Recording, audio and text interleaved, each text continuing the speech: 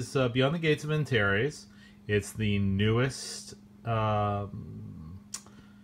boxed set science fiction game from Warlord Games. I think it's their first. As you can see, this is a big, thick box. They call this the Xylos Horizon. Honestly, it's thick enough that it's kind of puffed up there. It doesn't sit flat. I'm really impressed with the box art on the exterior. Anybody who's an old-time miniature gamer like me will notice that this is reminiscent of something very much like another science fiction 28mm war game. You can see the back. There's a looks like there's a rule book in here, some sheets, miniatures. There's two factions, the Gar and the I forget what these, I think they're called the Concord. Some markers and stuff. So we'll see all that stuff here in a minute. But anyway, by the way, this is my first unboxing video. My name's Joe, and longtime gamer. Not very experienced at this video stuff, but pretty psyched for this game since I heard about it years ago in a Kickstarter that failed, but maybe that was a good thing. Let's open the box and take a look. Let's see, shrink wrap is off. I should let everybody know, I guess, that this was purchased with the bonus figure of, it's a metal figure, or Fartok. He looks like he's some kind of little alien guy. I think that's a Gar when they're out of their battle armor. Anyway, kind of cool. So anyway, let's open this thing up and see what happens. All right, taking the top of the box off here, we have more cool box art. Oh, for Hail Caesar. I think that's Warlord Games' historical miniatures. I think they're pretty well known for their historical miniatures, especially World War II now. I have a few of those. I believe this set is done by Rick Priestley, and this is unexpected. It's a very nice, very thick hardcover rulebook. Pretty dense. The art, oh, some blueprints, weapons. There's a miniature shot. Let's take a look at that. Okay. Alright, let's see what we got here. Artwork. Pretty good. I mean, that's pretty nice. Examples. Yeah. More miniature shots. Oh, that's interesting. Clearance for OH4. Oh, that's an interesting miniature. I like that. Okay. Anyway, nice thick rulebook. Have to read that here in a second. Or, well, start reading it. Warlord Games. Warlord Games. Okay, cool. Little thing. Alright, quick start guide. Alright, always like that. Get you started quickly. There's order dice. That's definitely a holdover from, what was it, Bolt Action. In fact, those look like exactly the same kind of Bolt Action dice. That's okay. They seem very serviceable. I have some of those.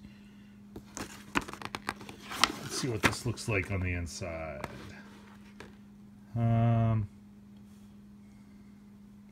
Nice artwork, good production value. I think those are the Gar battle suits right there. Looks like we have some plastic pin markers too, or some kind of marker. Back of this is instructions for, that's putting together a Gar suit. Pretty sure. Choice of 3 hit. Okay, that looks good. All right. Okay, this seems to be the quick sheet guide. Let's pull back here, see if we can get a good shot at this. Quick reference sheet. All right. All right. Well, we'll find out how to play it later. I'm not so sure I'm keen on. I mean, I understand why they did it, you know, but I'm just gonna cut those tabs off. I mean,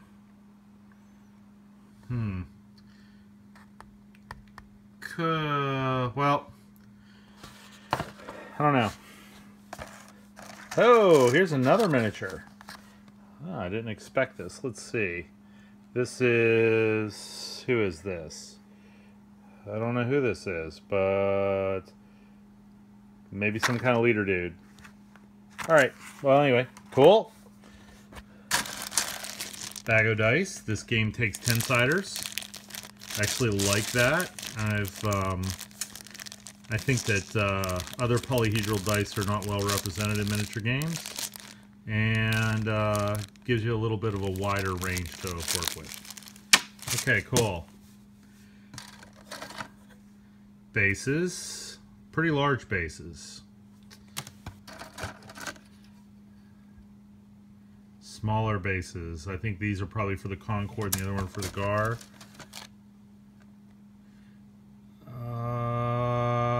Or maybe not. There's a Gar suit, and it comes with its own base. Okay, 1, 2, 3, 4, 5. Okay, that's pretty impressive. 6 of those battle suits. So you got 6 of those battle suits, it looks like. That's right, this game has drones. There's drones here. And here are, looks like a sprue of 1, 2, 3, 4. One guy's broken off there. I'll have to find him. Looks like 1, 2, 3, 4. There's like 6 guys there. Another 6 there with more drones. More bases. Here's the order dice. You can see, let's zoom in there. Yep, that's how you indicate what they're doing. That's kind of cool. There's a ton of miniatures in here. There's another 6. Flying bases. I believe those are for the drones. Let's see here. Another 6 miniatures. Pin markers. 1, 2, 3, 4, 5, 6, 7, 8, 9, 10 pin markers. And if you see, you can see here, if I can get it right, you can see they have little numbers on them to indicate, I guess, the number of pins. 12 pins. Whatever unit's got 12 pins is having a bad day. Okay. Then we have, oh, here's that guy that broke off. Take a little close up, see if we can see what he is. Can't get it to autofocus on that. Well, anyway. Once I get some together, maybe I'll throw a video together if this thing works.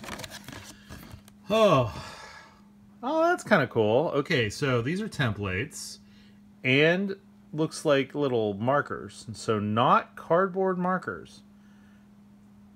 Awesome. I like that. And these templates, I believe, have something to do with the drones. And then that's your ubiquitous blast template. Okay, that's pretty cool. All right. So, again, there seems to be a ton. There seems to be a ton of stuff in this box. There is templates, pin markers, 6, 12, 18, 24 of the Concorde, I believe. And then 1, 2, 3, 4, 5, 6 Gar battle suits, all with extra parts. And all the bases you need for them. I don't know. So the Gar battle suits have their own templates that are this size. I can only think these are for the drones, and I'm not exactly sure how that works. So, I'll have to look that up. So I wonder if they're just extra. Oh, and quick start rules.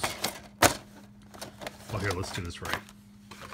Quick reference sheet in this kind of funky, case deal. Quick start rules, which are nice. All right, dice. Two extra miniatures. Okay. 1 leader dude for Concord and 1 leader dude for Gar. Cool. And a really smoking heavy rulebook. I mean, I can't imagine that this rulebook doesn't cover all of the known army lists. Let's just take a look. Okay, so that's bromites. I know them. They're kind of cool, rock guys. So let's see. Who are these guys? I haven't seen these guys yet. Isaurians. Okay, didn't know about them. Let's see. I think I've heard. I forget what these guys are called. Algarin. Gar. See, there's your battle suits. You can see those. And let's see what else we got here. Oh, there's a nice pick. Who are those guys? Here's your Concord army list. All right, let's see. Maybe they have a little rundown of who's in here. Force selectors. Okay, I don't know. I might have to do a... That's kind of cool. I think I've seen that before. Some scenarios. Match scenarios and scenarios.